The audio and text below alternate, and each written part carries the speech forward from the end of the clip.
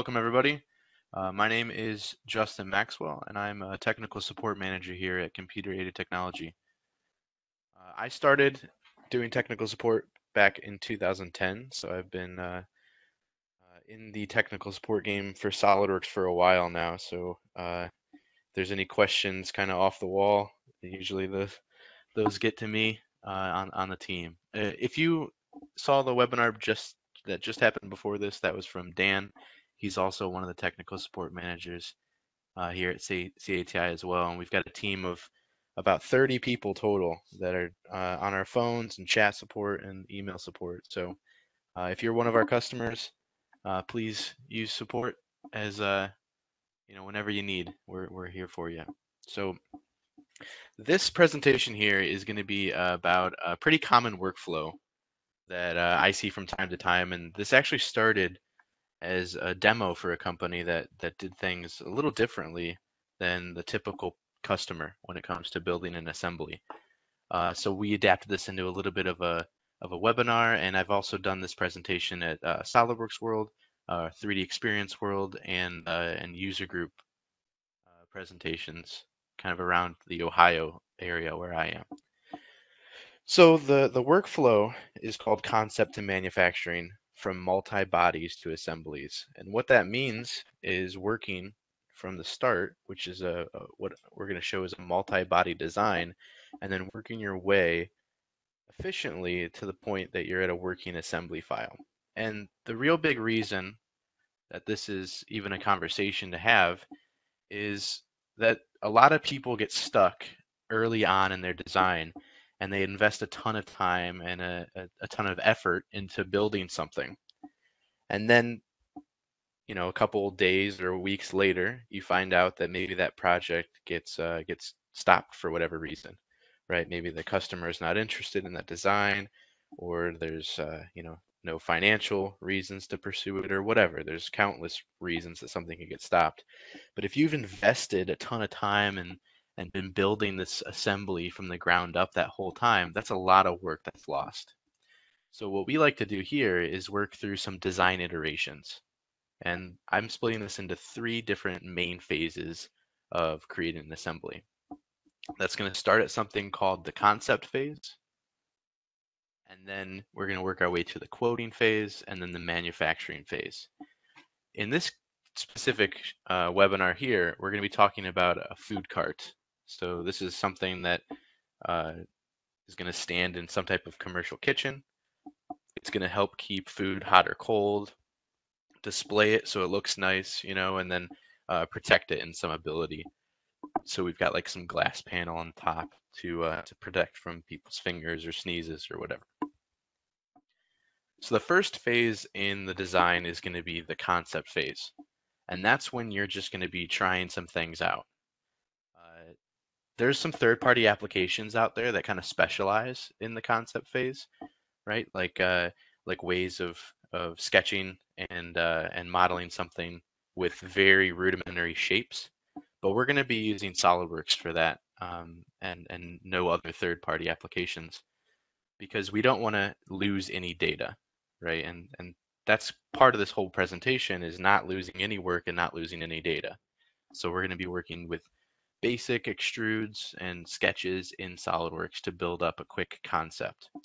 Now, the key to the concept phase is you don't need a lot of details here. You just want to come up with the general shape or direction that thing is gonna go, right? So you don't want to invest a ton of time, and this is going to be where you're going to try to get some basic buy-off from the company, like approval, basically. As you move up the design and you start getting some headway and buy-off from the company, then you're going to start adding in more detail. So you're going to take those basic shapes, those basic extrudes, start converting them into more realistic looking pieces and parts. But you're not going to want to include unnecessary details here, right? So we're not going to make it manufacturable. We're going to make it quotable. That's why we call it the quoting phase here. So it's going to be an assembly that looks nice, but only includes the necessary details. So the main goal of the quoting phase is to try to show your idea in a way that anyone could understand it. right? So it's not just a concept anymore, but now it's a visual design of that assembly. And then finally, we're going to arrive at the manufacturing phase. This is where you take those basic ideas that you've been cultivating through the rest of the design, and you're going to turn them into a real working assembly file. So that's detail views, manufacturable components, uh, purchase components like nuts, bolts, screws, and making things like bill of materials, right, to organize this and actually have it become made, right, or manufacturable. So those are the three phases that we're going to focus on, and we're going to get into some tips and tricks along the way to make things beneficial. Now, again, this design is specifically this food cart, but this is going to apply to hundreds of different types of designs, thousands really. There's really no limitation to this, right? Starting off with basic concepts and then working your way to the manufacturing phase. That should be what everyone does to an extent, but we've seen so many people get caught up immediately looking at what hardware they're going to use, immediately looking at how things are going to be built, right? When really the first stage should be trying to get what shape and the look of it should be. One of the most important lessons that I, as an engineer, ever learned is that you never want to redo or duplicate work, right? It's kind of a pain. Redoing work is pretty painful. So like if you made a file, right, you invested some time into making a part, and then a couple weeks later you can't find it. Maybe it got deleted, or maybe it got filtered away somewhere where you can't find it, and you have to redo that work, rebuild it. That's never fun. But what's worse than that is actually duplicating work, right? And that's like if you find that part again after you just rebuilt it, now you have two of the exact same parts that you invested hours and hours into, both of them. Maybe one is better than the other, but who knows? Maybe they're the exact same thing. All I want to do is try to limit any of that stuff. No redoing work, no duplicating work, work on efficiency. All right. So we're going to use that concept phase, build on it to get to the quoting phase, and then build on that to get to the manufacturing phase. So all of these are directly connected to each other, and you don't lose any work, you don't lose any time. So let's start with the concept phase. Like I said, there's some cool apps out there that we've seen that kind of specialize in the quoting or in the concept phase, but we're going to use native default SOLIDWORKS. We don't want to risk losing any data as we go through this process of building this assembly, right? So no converting, no exporting, no importing. Just work in SOLIDWORKS, work in one part file when we're in this concept phase. There's a couple tools that SOLIDWORKS does have that can make this concept phase a little easier. One of those things is pen sketching. So if you have a touch screen laptop or monitor of some type, pen sketching is a pretty awesome enhancement that's been added into SOLIDWORKS in the last couple of years. I think it's been 3 years now since it was first added. And as you can see here, there's like a Microsoft Surface tablet. If we have this touchscreen mode enabled, we can navigate around an assembly file with our fingers. You can zoom in, you can touch things, you can drag them around, right? So using like move commands, you can magnifying glass, zoom in on things, make sure you're selecting the right things. And they've made this better every year. Like I said, it's been 3 or 4 years. It keeps on improving and making it a little smoother. So as you can see, you can draw shapes using the pen, right? It connects lines together. It can automatically create shapes if you turn those features on, or it can also automatically create sketch entities like this. So just those basic shapes can get turned into sketch entities. You could build anything you want out of it, right? So just like you're sketching with your mouse, you can do with your fingers or a pen on the screen. So even some of our team on the tech support team have touchscreen monitors now because a lot more customers are starting to use them, and the stuff can be really fun. Especially if you're artistic. I'm not the best at drawing, but some of the some things can be pretty cool to see, and some people are really good at it. So it's kind of like mixing art and CAD design a little bit.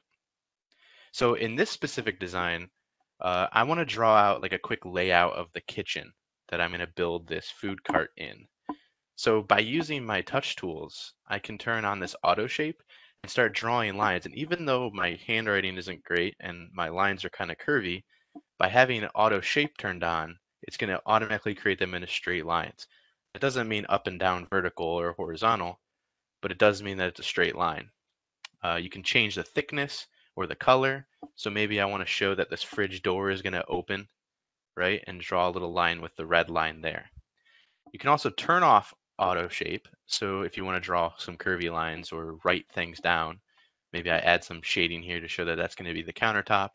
I want to mark this thing as the fridge, this thing as the range. That's just by drawing with auto shape turned off. I'll take my blue pen here and draw in the middle, and that's going to represent where that food cart is actually going to exist in the kitchen. So it's just a rectangle, just drawn in the middle. Now this is just drawing. This is the same thing as markers on paper, right? The only thing that makes us a little better than that is, for one, we're in SolidWorks, but for two, we have that auto shape turned on, right? So we can kind of automatically draw straight lines, and our penmanship isn't as important. But really, the real feature of drawing in SOLIDWORKS like this is to be able to turn things into sketch entities. So I can go and I can selectively pick which lines I just drew I want to be sketch entities. As I click on them and turn them into sketch entities, you can see they turn into blue sketch lines. It's the same thing as using the line tool in a sketch and drawing lines to make this outline of the kitchen. That's going to be my backdrop, right, of my food cart. I can turn this into sketch entities and then use the power trim tool to just trim that up real quick, and I'm left with the rectangle there in the middle.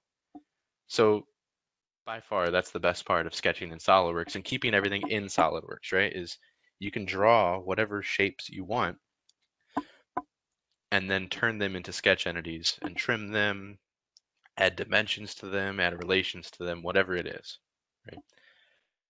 Just like you sketch them normally with the line tool or circle tool or whatever else you're trying to draw. All right, so pen sketching is pretty amazing. I'm sure there's going to be a ton more improvements. There already has been in the last 2 years.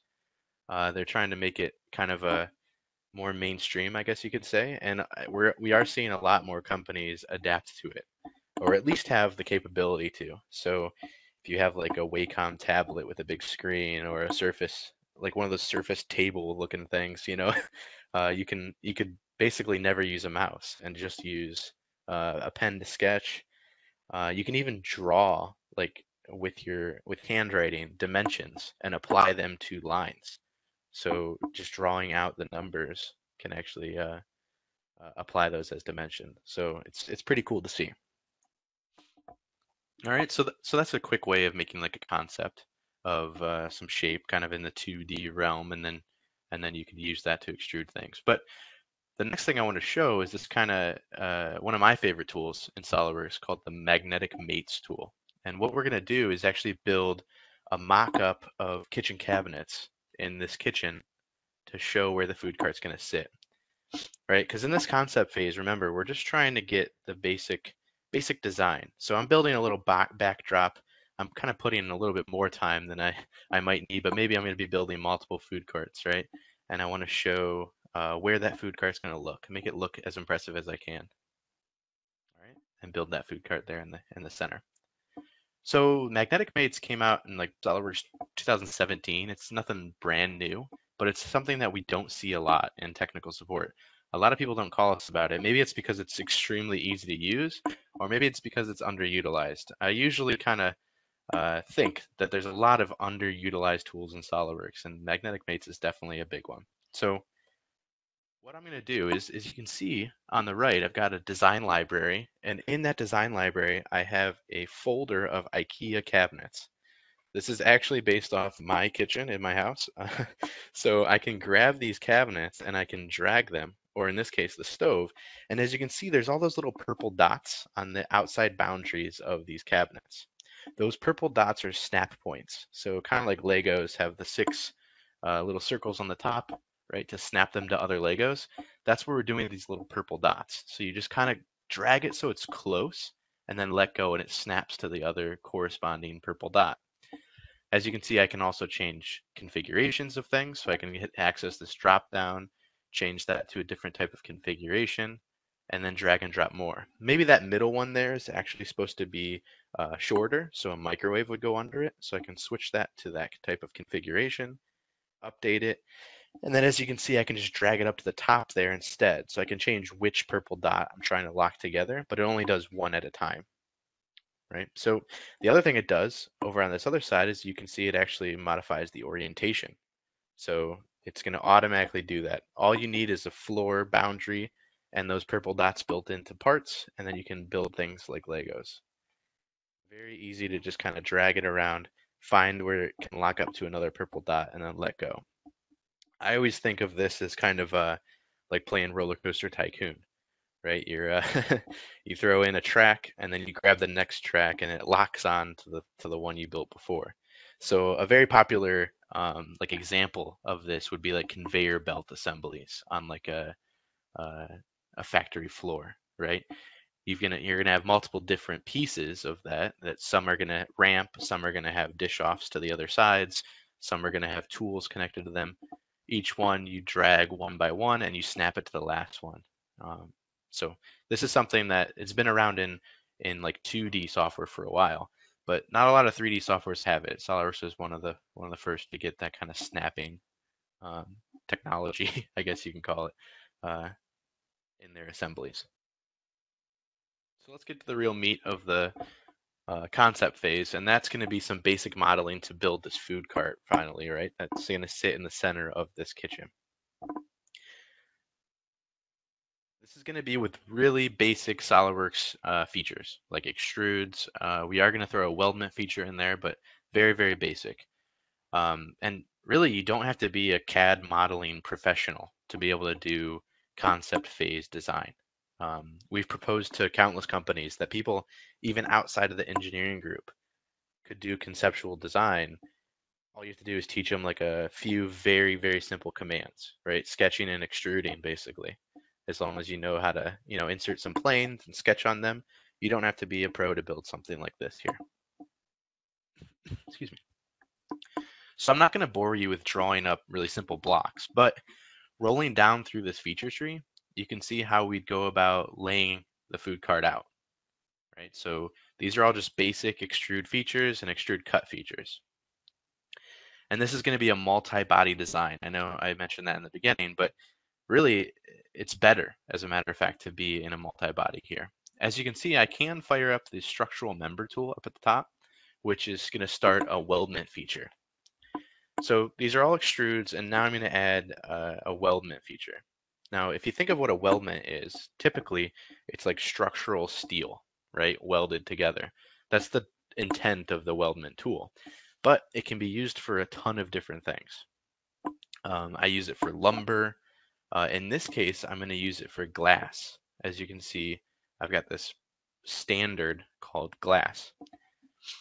And what we're actually going to do is build the sneeze guard up at the top of this food cart by using this glass weldment profile. What a weldment is actually just a sweep, right? It's a profile sketched out that sweeps along some type of path. So by clicking glass here, I can say I want to use my sneeze guard profile and I want it to be 10 by 10. And then I can click on the path that I want that sneeze guard to sweep about. The nice thing about the weldment feature is you automatically miter at your corners.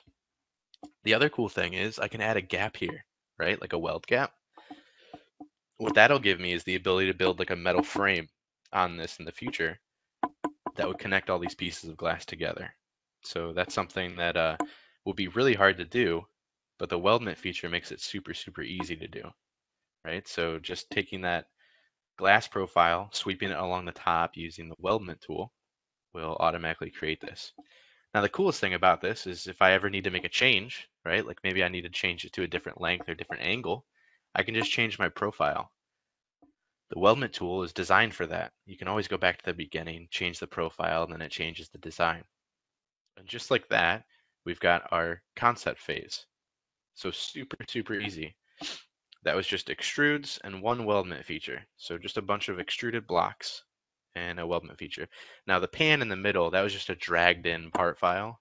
In the feature tree there, it's called think it's called salad bar. Oh no, salad bar roof is the thing on top. So that's just a dragged in feature, right? To be the bin that the tray that the food would go into. Now, the nicest thing about doing this in a multi-body part environment is that we don't have all those countless files, right? We don't have 50 files on our hard drive sitting right now that are all linked together. There's no in-context relationships, right?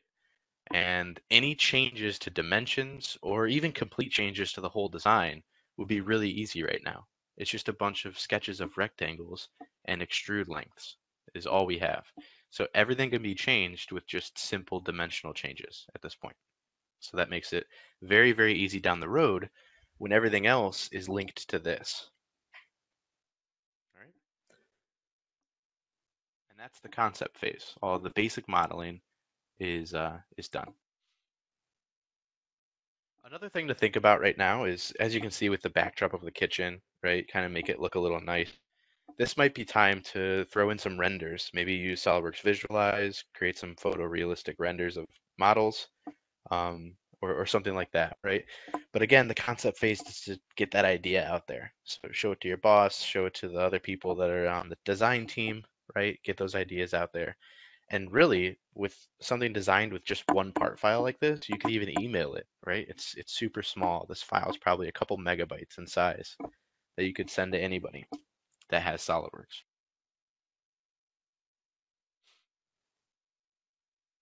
So the next phase is going to be the quoting phase. And the key thing to notice when we're working in the quoting phase is that we're going to directly leverage all of that work that we just did in the concept phase. So nothing's going to be wasted. And there's a couple cool techniques that we can use to leverage that data. One really cool trick that I like to show is a technique called sacrificing bodies. What this is used for a lot is for something like weldments, right? So say you need to create this kind of complicated weldment of pieces and parts that connect at weird angles. That body there on the left could be pretty easily built, right? That's just a extrude with maybe some chamfers, right, to build that part. Pretty easy. But if we take that body and then we do a 3D sketch and select all the edges, we could then convert those edges into its own 3D sketch and then build a structural member off of that 3D sketch. So again, a very simple body could be used to create a very complicated structural member feature. So this is by sacrificing that body. So that's a pretty cool tool. Again, that's just creating your feature, starting a 3D sketch, using convert entities to grab all the edges, and then creating the structural member on those converted entities in a new 3D sketch. And this can be used in hundreds of different ways as well. A personal story that I have is my cousin actually built a garage, and we used this exact same technique to build the garage out. So we built a really primitive design of what he wanted the garage to look like with just extrudes, right? That's a pretty simple model, just extrudes, and it's hollowed out. And then we converted all of the edges from that, and then just used some sketch patterns and some other sketch tools to fill in where we wanted our beams and all the lumber. And then we were able to use structural member with lumber profiles to actually build out the entire garage. The funny part about this too is that we actually went through the 3 design phases, right, that we're going over right now, where first we created a concept and then we got to the quoting phase and had to get approval, right, from not only my cousin's wife, but then the city. And they ended up nixing it because you couldn't have that second story without a special a special permit. So we ended up having a not full second story like it's shown here, but it was close. It was almost there. So luckily we didn't invest too much time in it in the beginning by using our technique. Another cool little tool to talk about is SOLIDWORKS has a lot of unique features, right? And specific features that are used in different types of manufacturing. But one thing they don't have is a really good solution for panel design. So the best solution that I've found, for making panel design, like like if you're putting laminate or paneling on the outside of a body, is to use the convert to sheet metal tool. So again, that's a tool that's typically used to make sheet metal parts, but you could use it to create panel pieces. Um, so as you can see, we could take that, we can convert different faces to sheet metal bodies.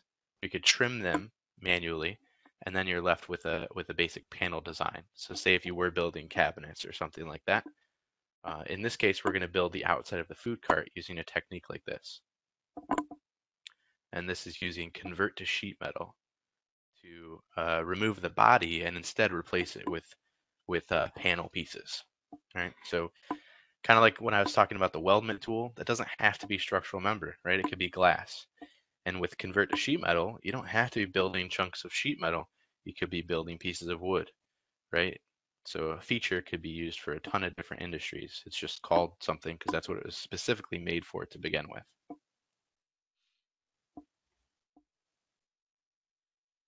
The idea that we're doing all this with multi-bodies, it might be kind of tricky for some people to catch on to, right? Instead of building this assembly, we're starting off with this one body, or I'm sorry, one part file built with multiple bodies. But as you can see in a chart like this might be a good page to like screenshot, is that multi-bodies and assemblies since the year 2003 have been getting closer and closer to the same thing every year, right? So you used to not be able to do patterns in a multi-body part. Now you can pattern bodies. That was all the way back in 2003. And then if you go all the way to like 2018 and 2019, we even can do tab and slots in multi-body environments. We can do interference detection. We can do linked properties to different bodies instead of part files. And in reality, the bottom two, it's actually a benefit to be a multi-body. So for one, you're a single file, right? You're not a ton of different files linked together, and you don't have any external references unless you purposely do, right? But by default, there's no external references in a multi-body part. So that's actually better and might save some time. So if you're ever in the situation of deciding, man, do I really need to turn this into an assembly right now, or can I keep it as a multi-body part?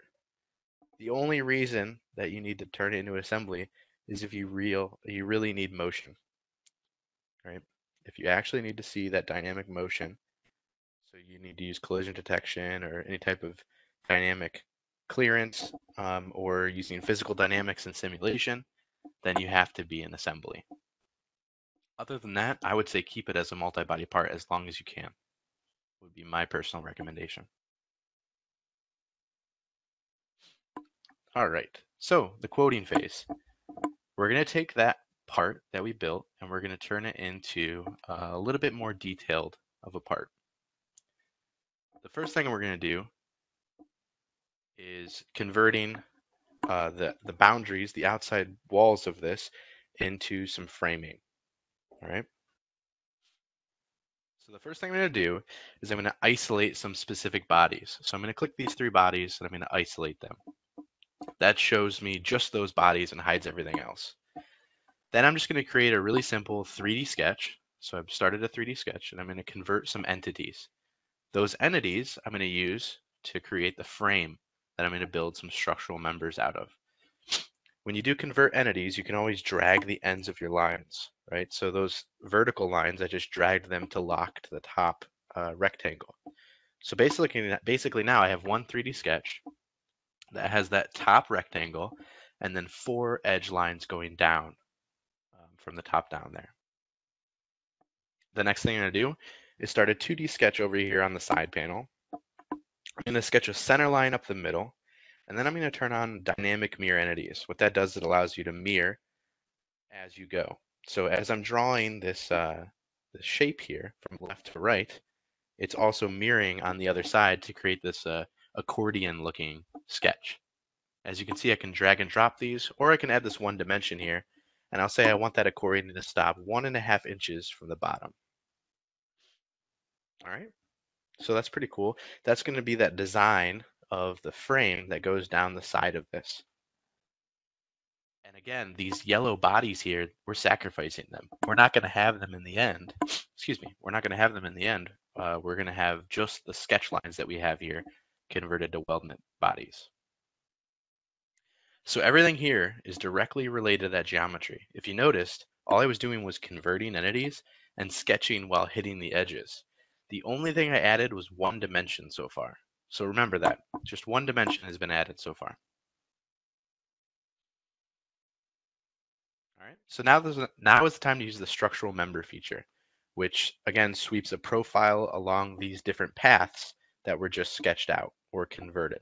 I'm going to pick on the ANSI standard and then the square tube profile. And in this case, it's just going to be a 1-inch square tube. I'm going to click on these 4 entities and then create another group at the top to create the top edge of this as well.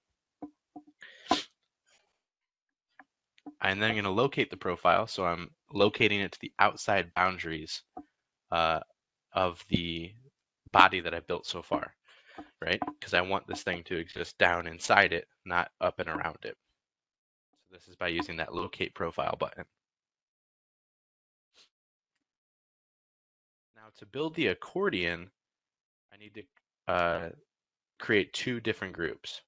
As you create groups, the trim order actually follows that order of groups, right? So I've created that first group of left to right, and then the second one from right to left. And as you can see, it trims it in the order here shown.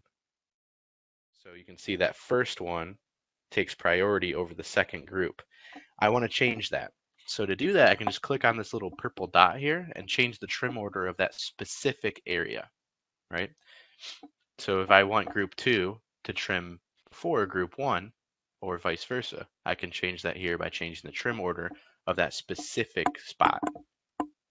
A lot of people don't realize that when they're building weldments and they build it in like 18 different groups, right, to be able to control the trim order. But really, you can just click on any trim and change the order of that very specific section. Once that's done, right, I'll hit my green check here, and then I'll just mirror those over to the other side. Then all I have to do is hide the original extruded bodies. To do that, I can just hit tab, right, with my mouse. So let's mirror this over. Perfect. And then I'll just hit tab on those 3 bodies to be left with the frame, right? So now we've replaced that rudimentary shape of those 3 panels with this nice representation of metal tubing that's going to be used instead. So again, we're going from very basic to a little bit more detailed. And we also built all that stuff with just 1 dimension. It was a 1.5 dimension from the bottom to show where the accordion shape starts. That's the only dimension we added so far. So that's pretty awesome. All right, so that was using the weldment tool to build the framing. Now let's use some sheet metal tools to build the tray that's going to go along the area where the food's going to be on the food cart.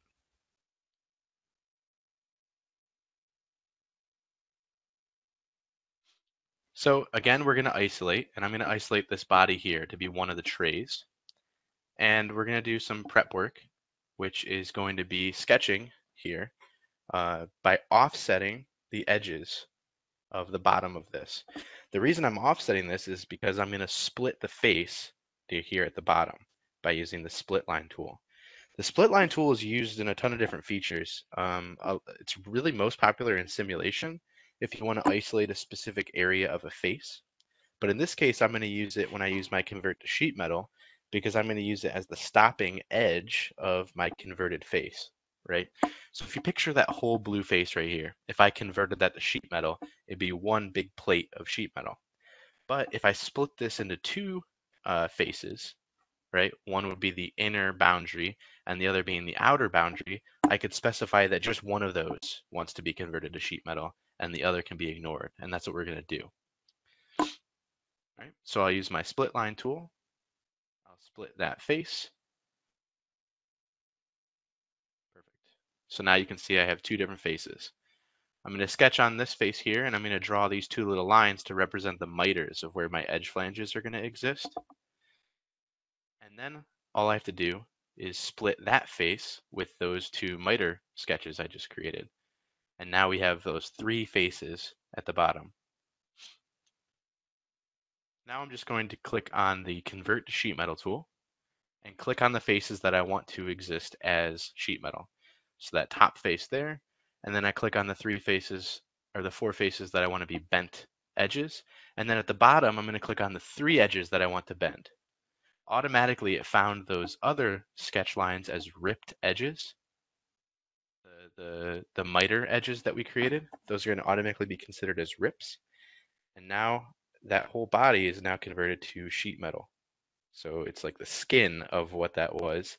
And again, those bottom faces are only to where I split it. So that's a really, really easy way to build some cool edge flange looking features, is just splitting the faces and then using the convert to sheet metal. Again, this is a sheet metal part, so I could flatten it whenever I want. I could have hundreds of sheet metal parts in the same part file, all with different thicknesses, all with different shapes. It doesn't matter. I could isolate any one of them and get the flat pattern of it. I don't have to turn that into an assembly in the long run if I don't want to. Right? So this, again, is built directly off of the primitive shapes that were built in the concept phase, right? Full weldment features, full sheet metal features, all built right on top of or replacing, right, the bodies that we built in that concept phase. Again, that sheet metal part had no dimensions, so we're not adding a lot more information, but we are adding more detail. So it's a nice process to use. All the other sheet metal parts would be done in a similar manner, right? So using the convert to sheet metal tool. Oops. I hit the wrong arrow button. Sorry about that. So again, that'll be used to create as many sheet metal bodies within that single part file as you want. Pretty awesome. Now down here, we're going to use a really similar tool to create the panels that are going to go at the bottom. So again, as I mentioned, SOLIDWORKS hasn't released a real true panel designer tool yet. It could happen. But right now, we're going to use the convert to sheet metal to get around that and use it a little bit differently. So these are going to build panels and laminate covers for the base of the cart. Right. So here's what we're going to do. We're going to use the convert to sheet metal tool again, but this time there's this little option that we can turn on called keep body right here. What that does is it allows us to convert this body to sheet metal face by face while keeping the rest of the body still intact. So that allows us to isolate just single faces at a time, or a couple faces at a time, whatever we want. In a panel design, it's going to be single faces, right? Because we're replacing one face with one chunk of wood, right? Without deleting the source body. So really, we only have to uncheck keep body on the last one that we do to get rid of that basic shape that we created. So I'm going to check on the keep body check, and then I'm going to click on that face and then green check. That's going to turn it into a piece of wood, right? Or a thick sheet metal body is honestly what it's doing. I'll do the same thing on the back here. And if you've got a really good eye, you'll notice that these parts are actually overlapping as I do it. That's again because we don't have a true panel design tool, right? These bodies are just merged together in the corners. So we're going to have to get a little creative here because we don't have that panel design feature. The best tool that I've found to compensate of those overlapping parts is by using the indent feature. Again, this is one of those like underutilized tools, but I can turn on this feature cut. And what it actually does, it'll use one body to cut another body. So it's kind of like an intersection tool that allows you to cut multiple bodies with other bodies. So if you've never used this before, you're probably not alone. It's definitely another one of those underutilized features in SOLIDWORKS. It's very nice in the multi-body environment, and you can actually use this in assembly environments as well. So something pretty nice. So I'm going to turn on the cut feature here, and I'm going to click on the sidewall here, and that's going to be the target body. And then I'm going to click on the bottom, and it's going to cut away using that bottom one. So as you can see, edges pop up there where it's actually creating the cut. And now those are not overlapping. Now on the back, I'm going to select the whole back body as the target body, and then the sides and the bottom as the tool. And that uses those sides and bottoms to cut away the back, so the back fits into it like a puzzle piece. So it doesn't even have to be as simple as rectangles, right? It could be any shape to use this type of feature. But now they're all butted up against each other instead of overlapping. So that's pretty easy. It's just something that you might not think of right away because it's, again, a tool that's not used very often. Right? So if you have overlapping parts like that, the indent tool is usually the best way to compensate for that.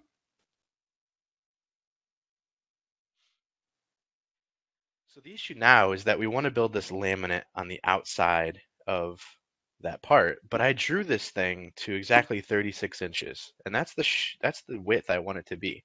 I don't want it to be 36 1/4. So if I add 1/8 inch paneling on the outside, it's going to kind of mess up, right?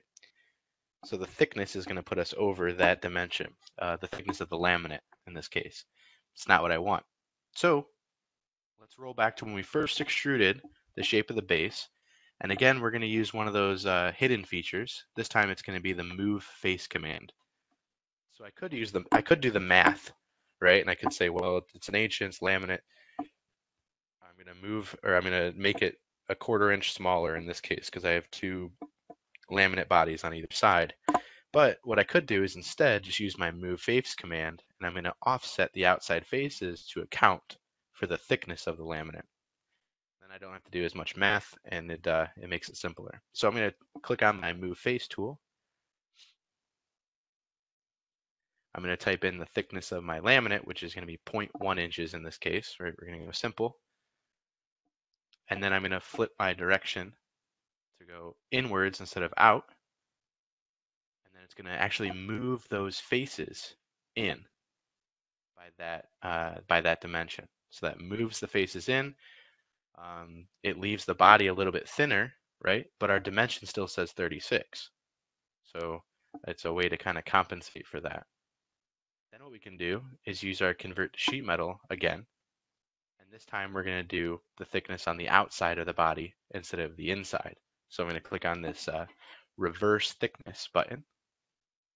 That flips the paneling to the outside to represent our laminate. So I'll do that on all the outside faces again by doing convert to sheet metal, clicking on the 3 outside faces. That's again kind of building these big sheet metal bodies, but this time they're only 0.1 inches thick. And then now if we go down to where after we created the panels, we now have these nice panels with the laminate on the outside of them. And we're still matching our 36-inch dimension from the beginning. So a quick way of kind of tackling a little problem there along the way, right, of adding the paneling and keeping the size the same. So what we did was we did convert to sheet metal twice on the same faces, right, to build those laminate pieces and the paneling pieces. All right, so now I'm going to exit my isolate, and now we've got a multi-body part that has some weldments, has some panels, and it has a much better idea of where we're going in our design. We can start getting a basic cut list made up of some of the sheet metal parts, some of the weldment parts, maybe start getting some quotes created for certain pieces and parts of the design. And again, that will finish off our quoting phase. All right. So we have a pretty clean multi-body part made with some sheet metal features, some weldment bodies. And again, like I said, we could create a cut list to see how many bodies we've created so far, the lengths of all those weldments, or any other details like that.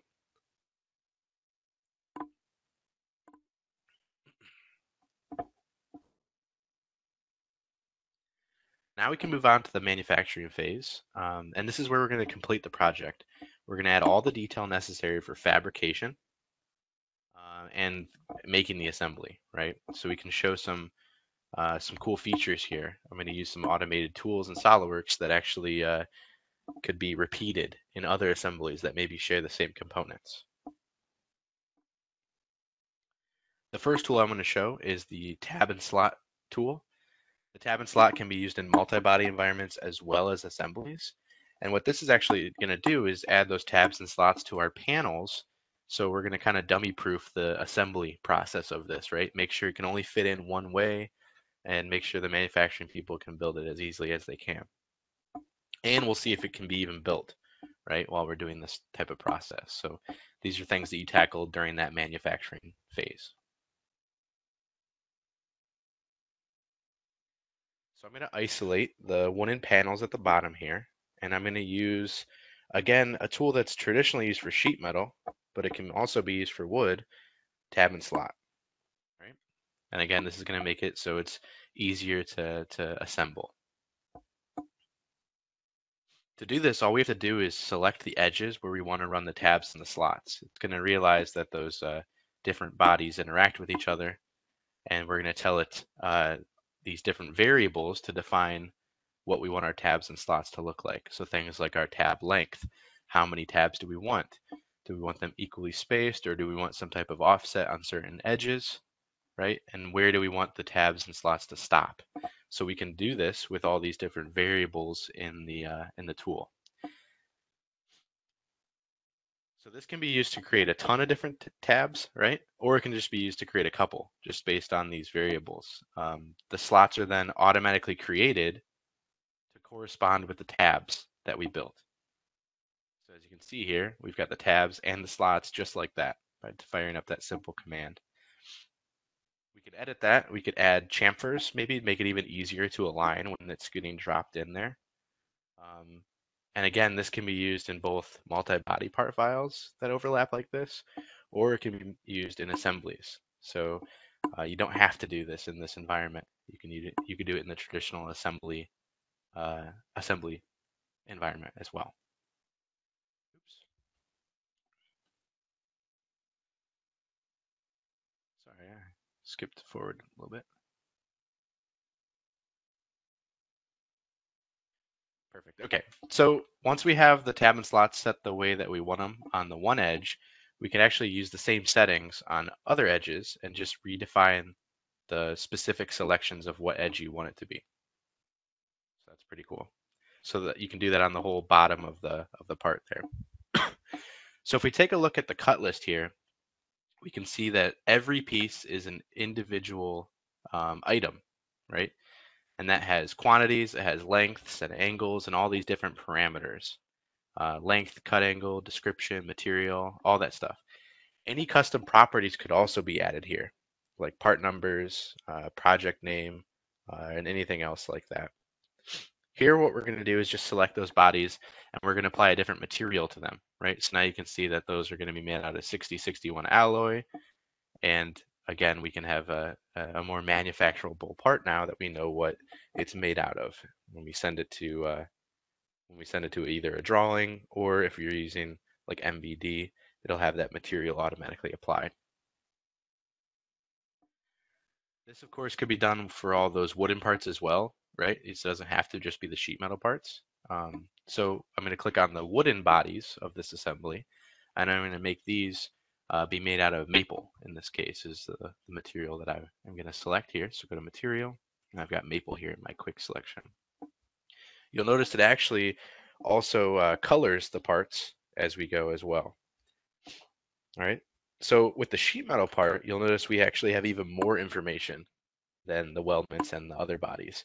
We've got all the cutting lengths for if this thing was going to be laser cut. We have bend numbers. We have the bounding box. We've got the bend radius information. There's a ton of stuff that comes automatically for sheet metal parts. So the last thing that we'll have to do here is find all those sheet metal parts and apply the material for those as well.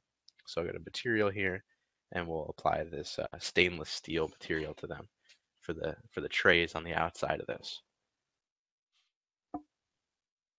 Right. So again, this is all done in one part file. We can change material of things. We can change properties. We can apply custom properties to them. We can name them.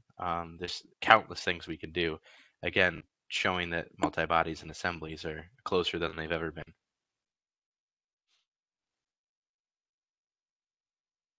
So now for the ultimate test, let's roll back all the way back to the concept phase here, as you can see in my feature tree, and let's change some dimensions. So I'm going to change this, the height and the width here. Right now they're not named, so let's name them first so we don't get too confused. And then I'm going to start instant 3D dragging them to different sizes. Right, so let's stretch this thing to 53 inches wide. Let's make it 34 inches deep. And let's make it taller as well. We'll drag that height up to 34 inches, right? So now we've got a big one, and we'll drag our feature tree down to the bottom, and all that stuff automatically rebuilds. Nothing's broken, no warning messages, no nothing. All of the properties update, right? So now we have different bounding box length and width, different cutting lengths, right, based on that new sheet metal size, and all of that stuff automatically changes by just going back to that first model and dragging some things around. So a whole assembly can all reflect that one part file that we made in the beginning. Pretty cool. So when we're ready, we can actually convert this thing into an assembly file. To do that, we're just going to go up to our cut list. We're going to right click on it and say Save Bodies. What this will actually do is save out all the individual bodies out as part files. So this is when you're going to go from the multi-body environment to the assembly environment. With this command, we get the option to create a full assembly that contains all of those part files. And like I was saying before, a lot of people might think that this might even conclude that this isn't even a necessary part, right? Maybe you don't have to get to an assembly. Detailed drawings can be made for each body without having to do this. You could get DXF files out of your sheet metal parts for each body. But I mean, there are some benefits to doing an assembly as well. So some people might decide to do this step even earlier in the process, right? So it just depends on your certain situation. So really, the story is it's up to you when you want to go from the part environment to the assembly environment. Keep in mind, though, that everything is still going to propagate to all the part files whenever we come back to this master multi-body part file and make any changes to it. Those all still get reflected in the assembly. So it's not like we do this now and we're lost. In some cases, some things might not reflect perfectly because there might be some mates and things that get broken, but everything's still going to reflect this original file. So that's pretty important to remember. So what about purchase components, right? Maybe we have a little screen that's going to go on the front of this, or maybe we have some casters on the bottom. We've got a bunch of different components that we can add to an assembly like this. So as you can see in this assembly, I've got some casters on the bottom. I'm going to open up my PDM window and I browse to where that caster file exists. And we're going to click on, actually, let's do this screen here. We're going to click on the screen in my PDM window. And as you can see, I can navigate it. I can look at it in eDrawings in PDM, and I can just drag it into my SOLIDWORKS assembly. Now, the cool thing about this is I have a smart feature locked into this part file. If you've never used a smart feature before, what that is actually a feature that's linked to the part file. So in this case, we have the screen with some type of housing. It's going to fit into a perfect cutout.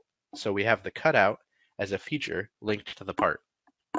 By clicking on this little lightning bolt that pops up, it's actually going to insert the feature that's linked to it. So it's going to ask me where my face is that corresponds with where I created it.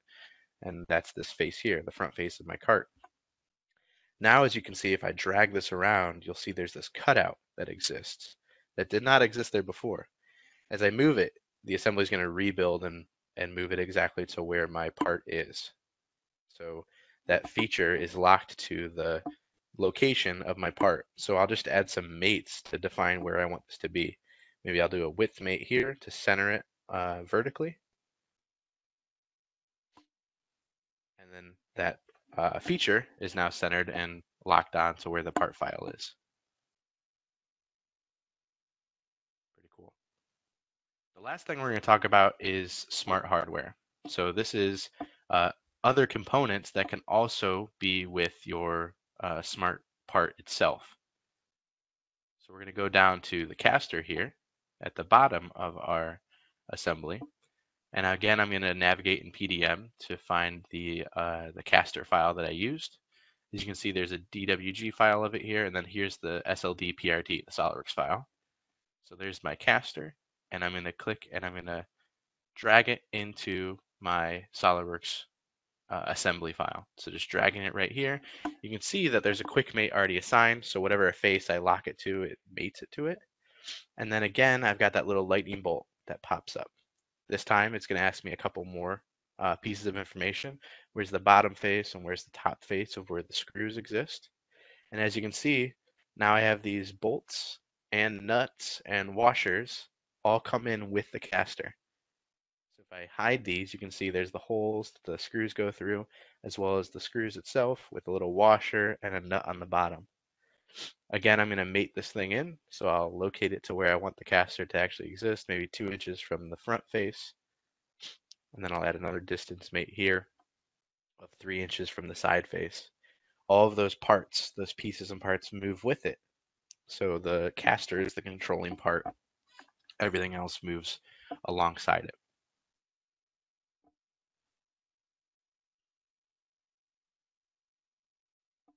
All right.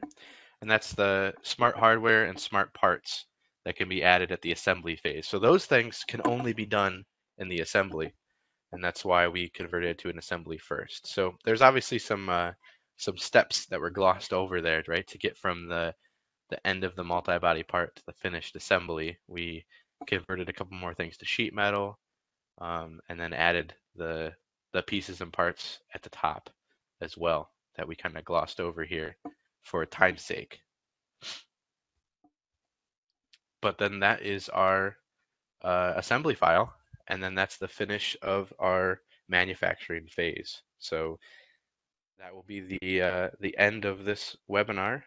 If there's any questions, thanks everybody for joining. I appreciate it.